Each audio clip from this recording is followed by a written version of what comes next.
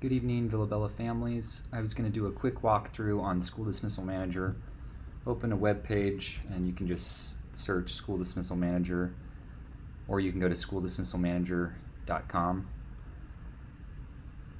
Then you're going to want to enter your username, which you should have received in a parent letter straight from School Dismissal Manager. Check your spam folder, as it may have gone there. If you need us to resend that letter, we are happy to do that. Just email office@villabellaschool.org and we can resend that letter. It will give you a username and a first-time password. Once you log in, it will prompt you to update your password. So once you're logged in, this parent PIN number can be viewed by clicking on this I here, and then you'll see what the 4-digit parent PIN number is. This is new from last year. You will need that after you scan the QR code as you enter the car loop or as you're walking up. You'll scan the QR code and then it's going to ask for your PIN number and the first 3 digits of your last name, I believe. Once you're logged in, you can check your preferences, make sure that everything's correct, change your password if needed.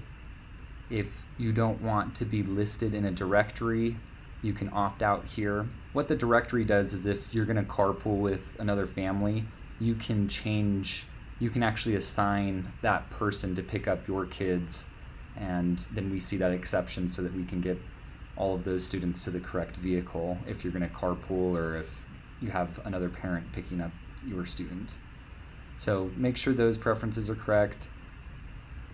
Then default dismissal is where you're going to go to basically set the default dismissal. So depending on the situation, most of the time you're just going to do update default dismissal, and depending on the situation, most people are going to be car loop or park and walk up. You'll select that, and then you can actually assign who is picking up if it's not you. So you can just click yourself if it's you, or you can assign someone to pick up your student. Then you would click update default dismissal. Now reoccurring dismissal instructions are if there's like a reoccurring exception. For example, if every Wednesday you want your student to stay for YMCA after school care, you'd select your student and then you would say after school care, and you could say Wednesday, only on Wednesdays, and then every week, and then you start it whenever they're going to start doing after school care, and then you can put an end date. And you can actually name that reoccurring instruction to be, after school care. So that would go through and change every Wednesday to after school care.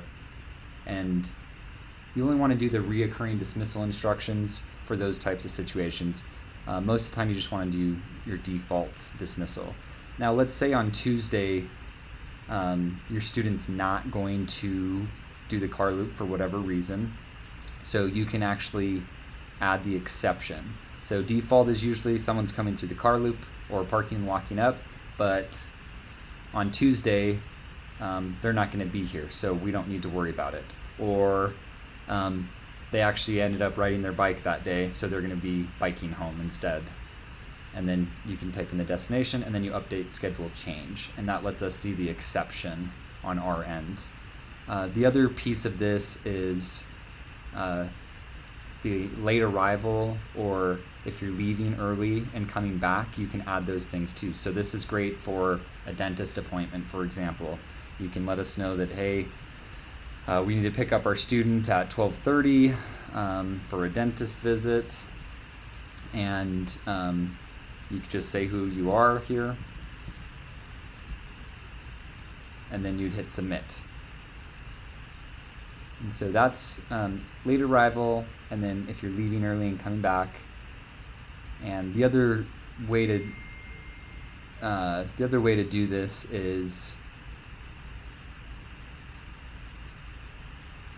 the other thing that you guys need to know how to do is the absence. So if you're making an exception, this is how you'd report an absence. So if they're not going to be at school for whatever reason, even if they're a remote learner and they're not going to be available to get online and do something that day, you're going to say absence, tell us why, and then update the schedule change. So that's very easily how you report an absence from this app. I think that's most of it. I think there's some help videos here. You can send a message straight to us if you need to, and we can help with that, and then just logging out when you're done.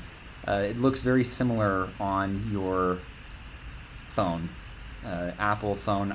Apple and Droid phones both work. So hopefully that helps. If you have any questions, reach out to office@Villa Bella School and we can help you get squared away. Thank you very much.